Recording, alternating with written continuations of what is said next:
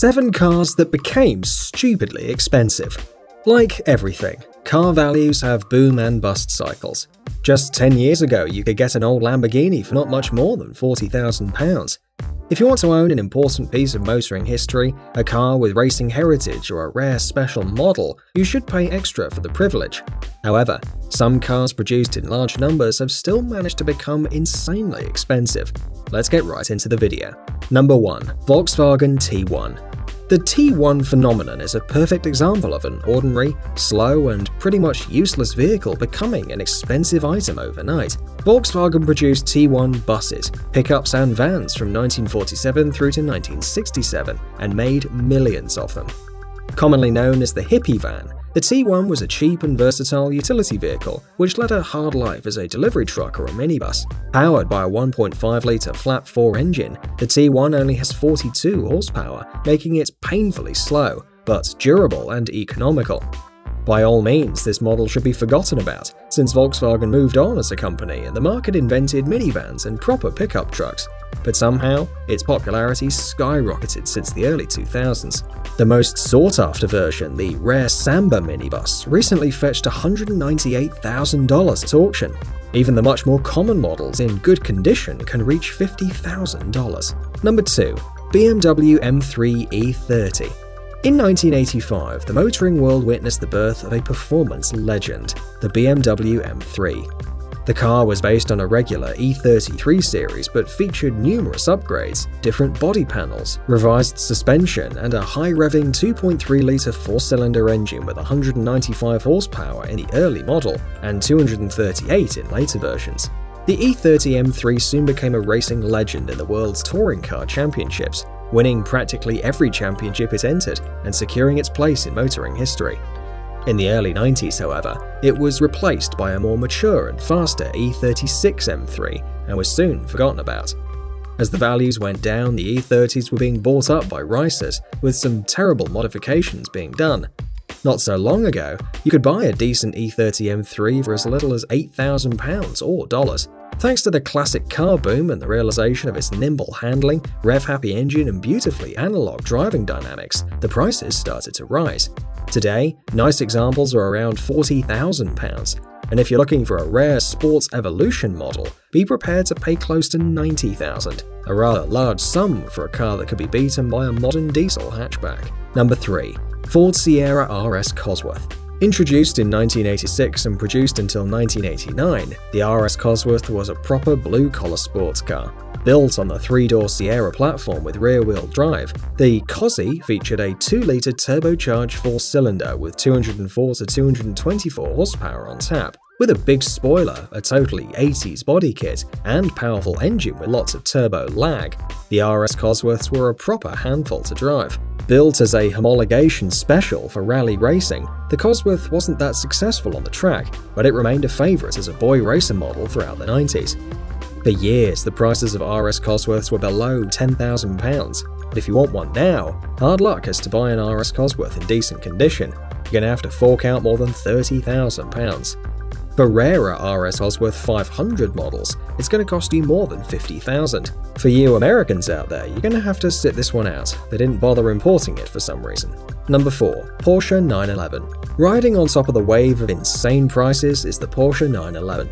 Practically all classic models from the early 60s to late 90s have experienced a massive price rise, which has turned them from affordable classics to high-priced collector's cars. Strangely, Porsche has produced more than 1 million 911s over the years, so the cars are fairly abundant. The early models are nice to look at, but of course, very slow, noisy, and rust-prone. These days you can get a 3-year-old 911 but the same as a tatty classic of the late 70s and early 80s. Of course, the internet has spread the joys of the air-cooled Porsche, but they also had dream car status for the kids back then, some of which are now wealthy adults. What would you rather have? A 10-year-old Porsche or a 40-year-old Porsche? Number 5. Lancia Delta HF Integral. Notoriously unreliable but amazingly handsome, the Delta HF Integral was arguably the biggest rally legend of the 90s, winning numerous championships. In its road-going form, it was a very capable hot hatch with a 2-litre turbocharged engine and perfectly balanced all-wheel drive. Italian build quality and the high-strung nature of the car meant it was expensive and complicated to maintain, and it also had rust issues. Lancia produced over 40,000 Delta Integrales from 1986 to 1994, which meant there were a lot of them around.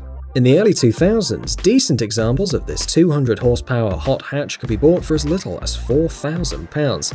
Today, the situation is quite different, with solid examples changing hands for £30,000. Top-of-the-line models can go for an astronomical £50,000, but don't be fooled, the HF Integral is still as unreliable as ever, but for new owners it's likely a long-term investment rather than a daily driver. Number 6. Ferrari 308 GTB. Everyone thinks Ferraris are expensive, and these days they're probably right. That hasn't always been the case, however. The Ferrari 308 from the late 70s and early 80s was, for a while, the cheapest way of owning a proper Ferrari. For years, this model hovered around the £20,000 mark, making it actually fairly affordable. The compact sports car offered pretty analog driving experience and sharp handling, although hardly groundbreaking performance, with a 0-60 of 7.5 seconds. The 308 was, however, a proper Ferrari, and for just 20 grand it offered a ticket to the exclusive Ferrari Owners Club. In 2017, those days are gone, I'm afraid, and today, a decent 308 GTB costs $60,000 or more.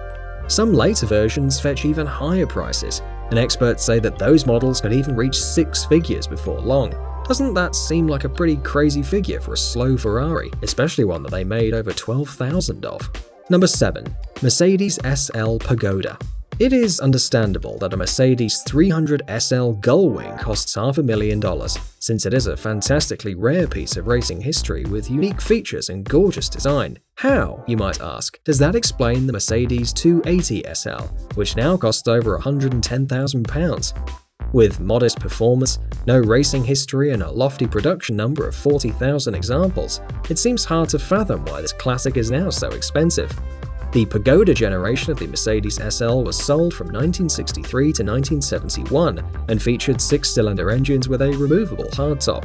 It was a comfy cruiser with decent driving characteristics, but hardly a performance machine. Smaller and slower than the later R107 SL model, the Pagoda was around £15,000 in the early 2000s, which seemed appropriate. In just a few years, however, the prices for nice examples have risen to the £50,000 mark, with top-of-the-line models now trading for well over $100,000. So there you are. Which cars did I miss? Would you buy a classic or a newer car? Let me know in the comments below. Cheers!